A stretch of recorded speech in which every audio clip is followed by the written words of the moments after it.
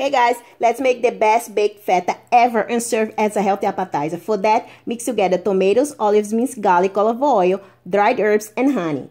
Place a block of creamy feta in the middle and top with more olive oil, dried herbs, and red pepper flakes. Bake for 20 minutes, then brush honey on top and broil until golden brown. Look how beautiful it is, you guys. Serve with fresh herbs and toast. And this is for the perfect bite. And it's so easy and delicious, you guys.